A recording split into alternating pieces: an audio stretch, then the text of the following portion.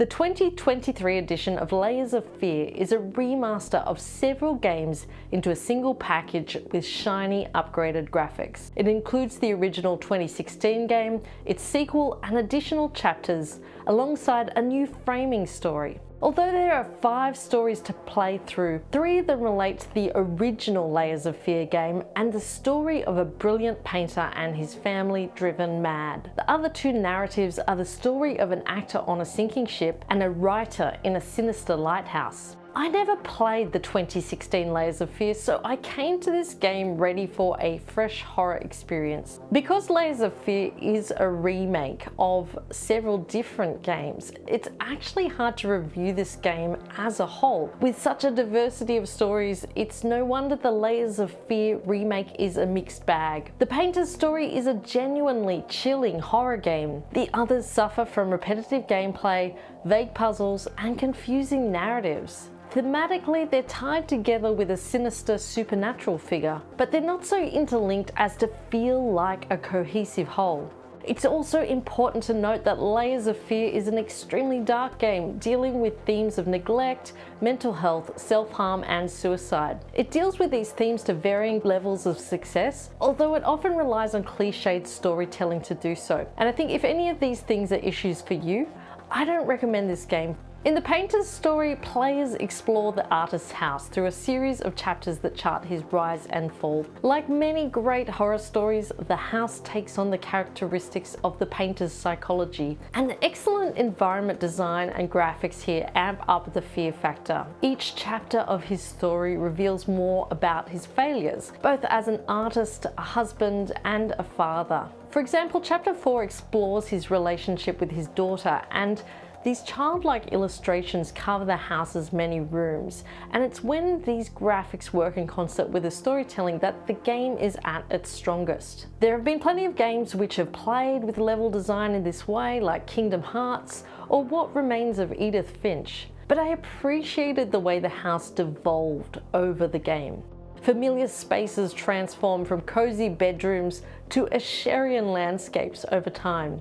Doors close and disappear, rooms change shape, objects transform before your very eyes. There was enough variety to keep me intrigued, although during the 5th chapter of The Painter's Story, I felt like the game could have been cut tighter. And that goes for the game as a whole. All 5 aspects of it I felt were a little overly long for the mechanics that are here. And perhaps my fatigue with this story is because The Painter's Story doesn't go in an unexpected direction. Here the painter is your archetypal vision of a tortured artist, and the story leans way too much on these tropes. It tackles his descent into alcoholism and the effect this has on his wife and child. His overdramatic narration opines how the art world doesn't understand him, especially as his work is overtaken by visions of the terrifying Rat Queen. Yet knowing the outcome of The Painter's Story also removes some of the tension from the follow-up stories, that of his daughter in The Inheritance and his musician wife in The Final Note. His wife too is a tortured musician torn from her love of music by a vicious accident.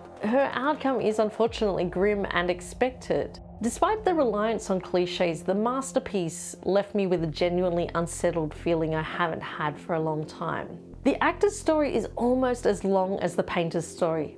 That's because it's Layers of Fear 2, reworked so that it fits in the framing device of the writer's story, which ties everything together. The actor's story brings a new interpretation to the concept of layered fear. Where the painter explored a very literal laying using paint, the actor explores that layered character.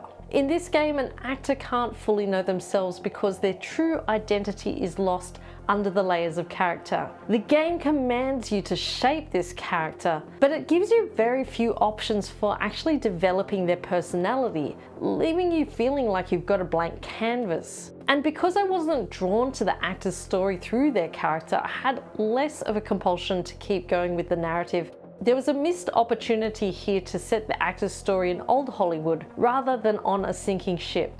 The narrative riffs on classic films without developing an identity of its own, leaving the player to meander down corridors without a definitive purpose. At times I didn't understand the point of the puzzles. In Chapter 2, the overbearing director commanded me to steal food from a dog, but the controls made it impossible to understand what I was doing wrong or right. A child lambasted me for failing to steal the food, but I didn't actually know why I needed it in the first place. And this confusion all stems from a lack of clarity in the character's motivation. But that's acting, I suppose. The writer's story is used to link all these tales together, but it feels like a contrived way to tie two disparate games into one, which is a shame because I loved the concept of a black horror writer invited to write a novel in a sinister lighthouse in the mid-20th century.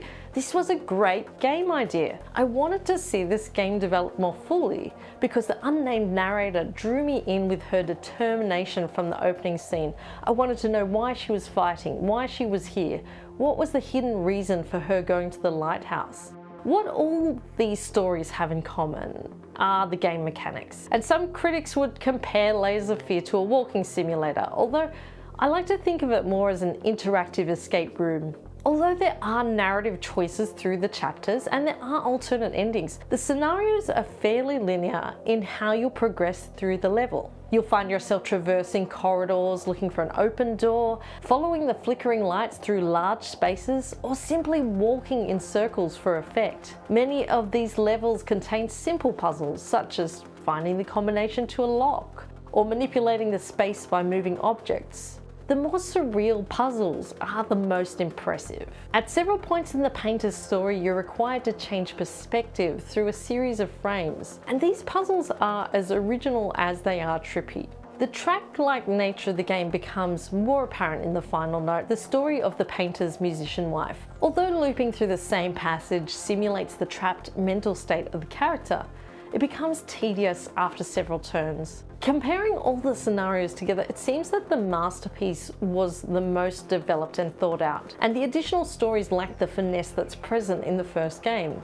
In each level, you'll get a torch or a lantern to banish oily swirls of evil thoughts or freeze the spirits which pursue you through the levels. It's a fairly basic mechanic, but it's developed to much better effect in the actor's story, where the torch is used to animate mannequins to assist you along the way. There's also some jankiness to playing Layers of Fear on a console. Getting used to opening and closing doors with R2 takes effort, and sometimes this can be a slow process at critical points, like when you're trying to escape from the various spectral figures in the game. If you pick anything up during the overhead narration, the object's audio cancels out the story audio. But the sound is one of the highlights of the game. The info screen urges you to play with headphones on, and I'd encourage you to do so. Having the sound up close and personal gives an extra level to the game's creep factor, and I don't think the game would be as strong without this audio. The enemies whoosh by as they sneak up behind you,